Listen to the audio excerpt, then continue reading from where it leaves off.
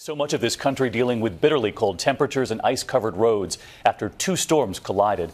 In Pennsylvania, going to church also meant some Sunday shoveling today. In Missouri, digging out while still managing to get into the spirit of it all.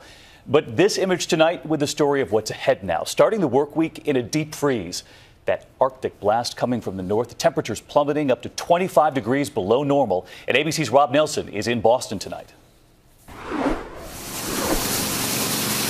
From the blowing to the shoveling. I hope my boss sees this. To the cleaning.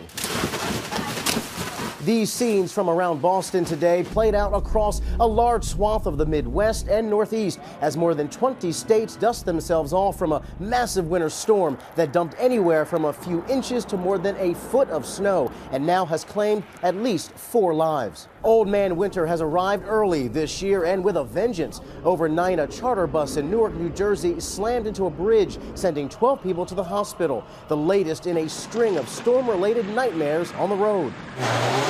In New Haven, Connecticut, on the day after, motorists were still dealing with all the ice and slick conditions.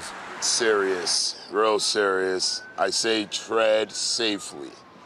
Safety first. Chaos at airports as well today, with nearly 7,000 flights delayed and almost 400 canceled.